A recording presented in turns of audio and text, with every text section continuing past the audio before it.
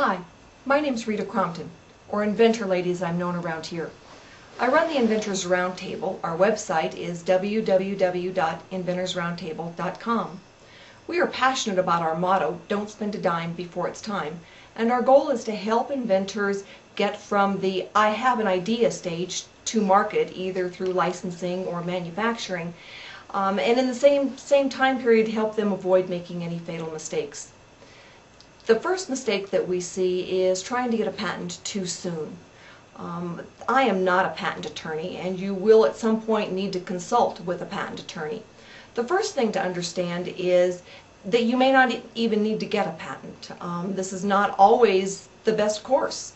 You really need to understand your product and your market. You also need to understand what has been done in the past. So spend some time doing your own search. On the very front of our website, the Inventors Roundtable, down at the bottom right-hand corner, there is a patent search tutorial that will help you get through the USPTO website. It will really help you see if there's any prior art, let you know whether or not you should really keep your day job or whether or not you should proceed. The next step is to hire a professional search company to do a patent search for you. The real good ones, they're going to run about $500 for a basic search, but they'll do not only the US but internationally as well. Some of them will actually include a product search from the internet. It's real important to understand that if it has been patented at any time, anywhere in the world, you cannot get a patent in the US on that product. But like I said, just because it has been done before doesn't mean that you can't make it. It just means you can't get a patent on it. The other piece that inventors often misunderstand is that if you go in and you talk to a patent attorney and they file a patent for you, somehow that makes you successful, or that means you're going to be successful. And nothing could be further from the truth. We see people spend thousands and thousands of dollars on a patent on a product that will never ever get to market. One of our inventors actually was issued a patent on a product that was just impossible to make. But it wasn't necessarily her patent attorney's job to tell her that. It's your job as the inventor to make sure you understand all of the idiosyncrasies of your invention before you file the patent.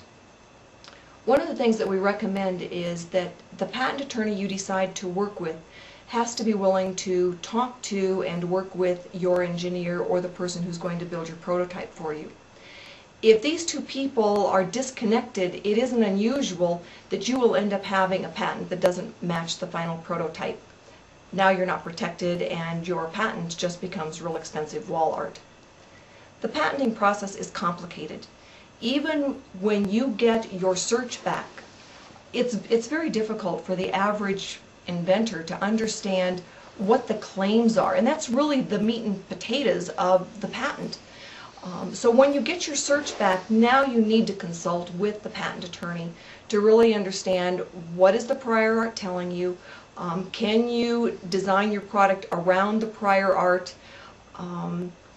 and decide how to proceed then with the patenting process. So if you've got any questions, if you need some help from us at the Inventors Roundtable, we have some patent attorneys we work with on a regular basis.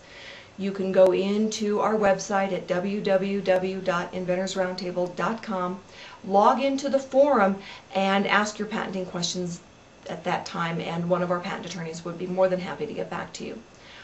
Good luck with your inventing process, and if there's anything that we can do for you, please contact us. Thank you.